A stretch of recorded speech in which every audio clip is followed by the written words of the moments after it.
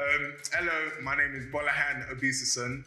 I'm Artistic Director and Joint CEO here at Brixton House, and I'm in conversation with Waleed Akhtar, writer of Kabul Goes Pop. Waleed, can you tell me about why you wrote this play and what does it mean to you?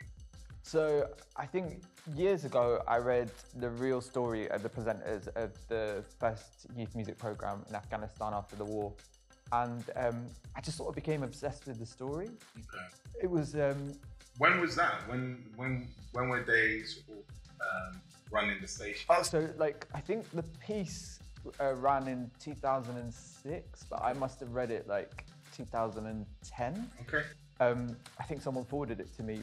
But it was just amazing because there were these young people who were obsessed with music and music videos, and I was as well. Growing up, I was always watching MTV. It was a thing you did. You sort of came home from school and then you ran to the TV and put it on. And it held so much significance, music videos.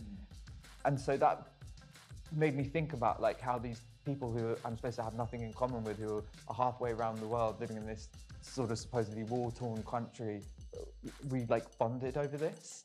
And then the story touched on so many other things that I was sort of interested in, you know, what we mean when we liberate countries, the rights of refugees.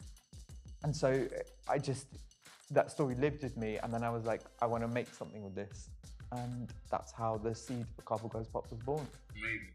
And I believe you wrote the play during lockdown, or at least I got sent it during lockdown. What was that process like, and where did you even begin to write the play from? Yeah, so I was sort of labouring writing the play as a one-person show, which seems to be my thing whenever I write a play. They all start out as one-person shows, and I'm like, yeah. I was like, there's 7 characters in this, but I could play them all. Yeah. But actually, to be fair, while I was sort of writing it, I was having no joy writing it because it just wasn't working for me. And then I hit upon the idea of making it a two-hander and having the 2 presenters there, and then it just sort of became fun to write on the page, and it sort of wrote itself. So I made that discovery at the beginning of 2020, and then I kind of finished this in the first lockdown, and it was a bit of a lifesaver. Like, you know, it gave me some structure and it gave me something to work on and a way to be creative.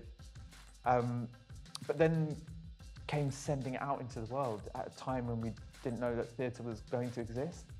So sort of sending it to people and getting them to read it and not knowing like what landscape we were going to be entering into. That was when I sent it over to you, and we had some discussions, and you've been like an early supporter of the play. So. Yeah, I loved it. I loved it because primarily I thought it was looking at a really specific part of the world that I, you know, had very little information about, as much as also looking at it from a very playful and quite, you know, in some cases, really authentic depiction of the kind of interest and the fascination with, you know, Western kind of culture and Western iconography, and, you know, the iconography of the time being, you know, pop music and, you know, all those brilliant artists that, you know, we all grew up with and had sort of, you know, at some point sang their songs or, you know, being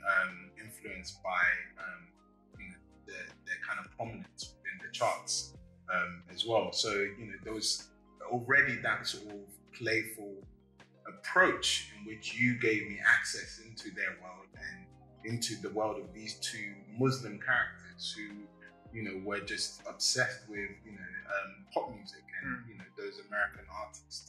And for me, that was something that I was like, actually, I think other people will be interested in seeing this and be quite invested in what happens to them, what happens to their friendship, but then also how the politics around, you know, where they were trying to celebrate their emancipation and their freedom from was still dictating and dominating exactly who they are and their expression of identity. And, you know, I also didn't think it was for me to direct. And so, you know, Anna, who is directing the play, is someone who whilst I was associated with Vic, and I was like, actually, I'd love for Anna to come and be a part of the, identity of Brixton House, and hopefully, be someone who can bring out the best vision that you have for the play as well. And I hope that's working well for you and the rest of the team. Yeah, no, definitely. She's the right person for this play. And also, like, going back to what you were talking about, like, she was very much wanting to explore the kind of American soft imperialism that sort of comes out, with the branding and all that sort of stuff. And it's just a really great energy in the room, and kind of really got all the music and the references. So it has been a great pairing. So thanks for putting us in touch. No worries. In some ways, the play feels very specific, and it feels of a time in history, in recent history. What aspect of it, of Kabul Goes Pop, do you think is relevant to society now that people will be able to draw on, or at least be familiar? Yeah, so the play is sort of set in the mid-noughties. So it's obviously after the American invasion, and it sort of happens in a space of time where the Afghan people thought that the society might move in a different direction. Like, there was this little opportunity, this window where maybe they could move it in a kind of Western direction, or at least these characters thought that, but actually the world around them wasn't ready to go with them.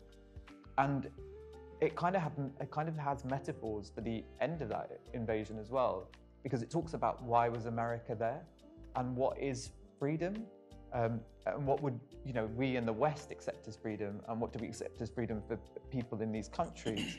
And there was this moment where Biden made his speech about leaving, and it was like, well, we were never there for humanitarian reasons.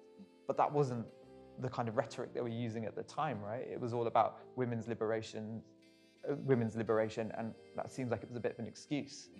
And also, so sort of this play, writing it in 2020, not realizing that both Afghanistan and Britney Spears, who is kind of a big motif of the play, were going to be the biggest stories of 2021.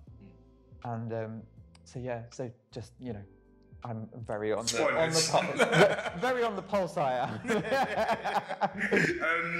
So what would you expect audiences to potentially take away from the play, from your perspective? I mean, I really hope that they enjoy the music and the fun and the joy of these two characters and celebrate their friendship. But also, I think it's really easy to kind of other people, and hopefully this sort of humanizes them, and like there's a bond through the music to be like, that could have been me. Like, it's so easy, like it's not just someone somewhere else. And I think we're sort of seeing that a bit at the moment, where like the difference between brown and white asylum seekers and refugees at the moment, right? Yeah, that's a really good point. And I guess, one of the pertinent questions that I know is on everybody's lips and minds is Britney Spears, Christina Aguilera, or Shakira? Which one? I mean, it's gonna have to be Britney for me every time. Yeah. What about yourself? Like, I'm gonna ask that tough question right back to you.